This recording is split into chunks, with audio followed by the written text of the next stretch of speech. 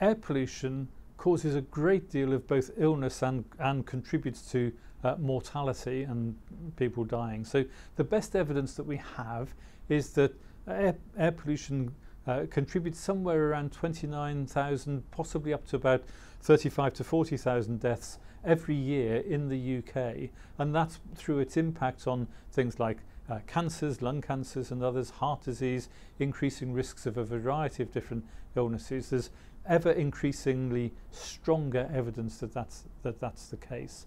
It also, there's developing evidence that air pollution, children who are subject to high rates of air pollution have less good cognitive development. It can impair their brain development and other aspects of lung development and others. So many reasons why air pollution is a much more significant risk to people's health than we've been understanding up till now, and therefore really important for us to take action to reduce levels of air pollution.